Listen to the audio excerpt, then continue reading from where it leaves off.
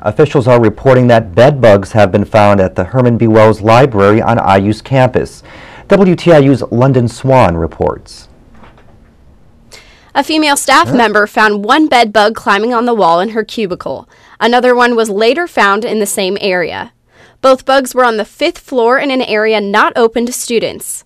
IU staff has inspected the area and set up traps.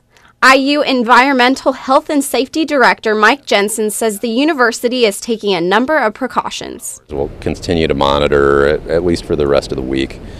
We've also educated the staff there so that they understand what bed bugs look like, and they're going to be our best monitors out there. I think they know to call us, and I'm sure they will if they see one immediately. Jensen says he doesn't think there's an extensive bed bug infestation. Meanwhile, students like sophomore Katie Banks say the situation makes her uneasy, but she's not going to change her habits by, for example, avoiding the library.